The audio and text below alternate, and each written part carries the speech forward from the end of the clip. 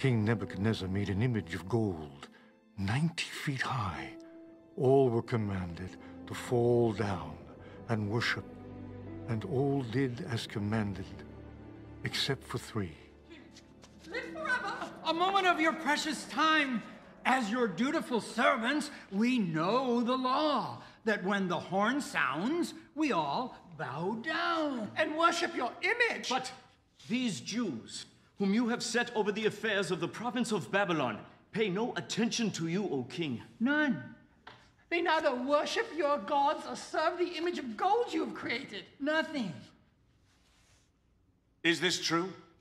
You refuse to worship my statue? O king, we do not need to defend ourselves before you in this matter. Really? Then you shall be thrown into the furnace, and no god will save you from my hand.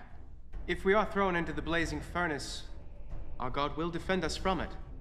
And if he does not, we want you to know, O king, that we will not serve your gods or worship the statue of... Enough! You dare to defy me? Let the furnace be heated 7-fold. Bind them and cast them into the fire.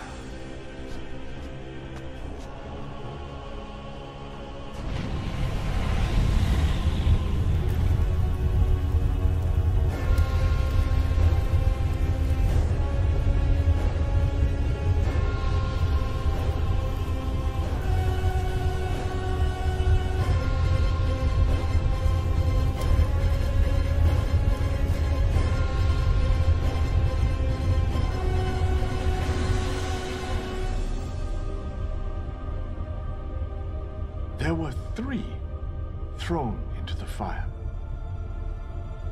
Certainly, O king. But now I see 4. And the fourth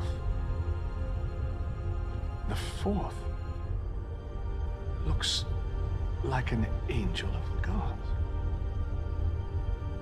The fire has not harmed your bodies. Not a hair is singed. Your robes, there's not even the smell of the fire on you.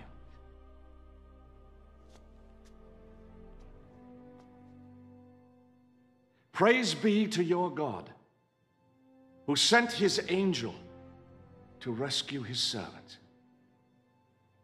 You trusted in him. You defied my commands. You were willing to give up your lives rather than serve any but your own God.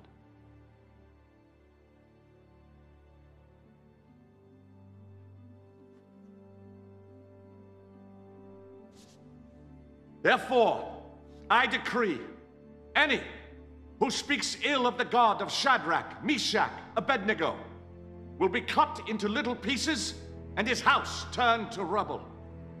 For no other God can save in this way.